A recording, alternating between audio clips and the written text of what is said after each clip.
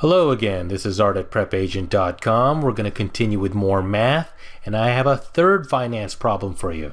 As usual, I want you to stop and try to figure this out on your own, because this is a pretty interesting one, and then we'll do this together. Harriet Owens holds a 5-year note with an annual interest rate of 9%. The interest she paid during the 5 years totaled to $35,760.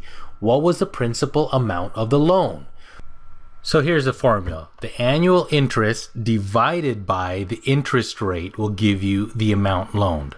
So we know what it is for 5 years. We need to find out what it is per year and divide that by the 9% interest rate to get the amount loaned. What we need to do is find the annual interest made. We need to know what it made per year. So that's $35,760 divided by 5 will give you $7,152, and we divide that by the interest rate of 9%.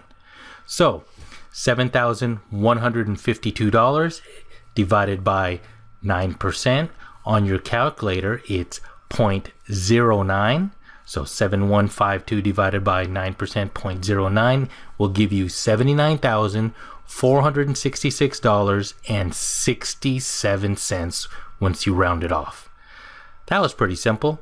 Hope you understood that. Hope it made sense.